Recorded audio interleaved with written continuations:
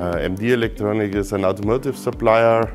We are producing data transmission cables for the automotive industry. More than 60 OEMs worldwide rely on MD products. In Europe, we are working with the traditional OEMs from Germany, which is Volkswagen, BMW, Porsche and Mercedes. International as well, we are working with Ford, with General Motors, with Tesla. Over the last 10 years, more and more electronic systems came to the cars. And so we see nowadays more and more data transmission lines within the car. I'm Markus Kaserer and I'm expert techno-polymers at MD Elektronik's R&D department.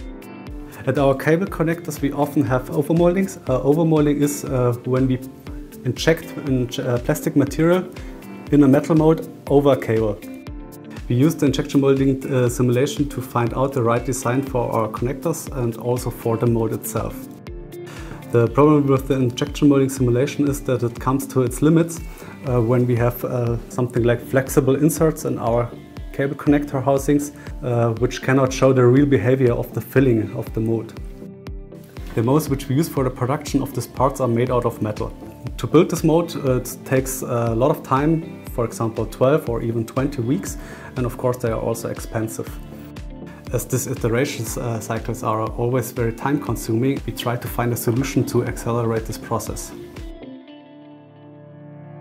When MD Elektronik came to ProductionToGo, we were looking through many different materials tests, and what we found out is it's actually the Ceramic3280. The Ceramic3280 is perfect for injection molding and inserts, mainly because it can take a certain amount of beating and also an amount of temperature. When combined with the NXC400 from Nexa, you're able to actually create the perfect fusion of two technologies to create parts that are not just dependable, reliable, but also actually very durable. With 3280 material I had the best and finest details so that we could apply high pressure without overfilling of the mold.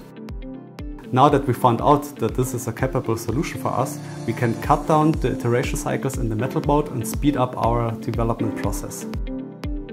Injection molding is actually a very old technology. But what's quite interesting is when it's combined with 3D printing, you're actually able to create things outside the norm. Thanks to this solution, we can reduce the iteration cycle in the steel mold and get faster time to market. Nowadays it is required to have a fast solution for new data connectors. So we use the additive manufacturing technologies for providing early samples to our customers and to the engineering lab, which brings us in a better position than the competitors.